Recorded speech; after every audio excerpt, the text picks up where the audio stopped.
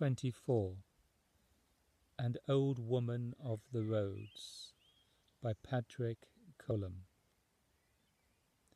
Oh, to have a little house, to own the hearth and stool and all, the heaped up sods upon the fire, the pile of turf against the wall.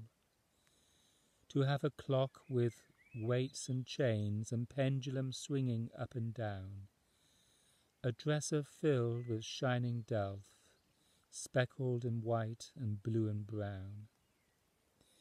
I could be busy all the day, clearing and sweeping hearth and floor, and fixing on that shelf again my white and blue and speckled store. I could be quiet there at night, beside the fire and by myself, sure of a bed and loath to leave the ticking clock and shining delph. Ouch! But I'm weary of mist and dark, and roads where there's never a house or bush, and tired I am of bog and road, and the crying wind and the lonesome hush.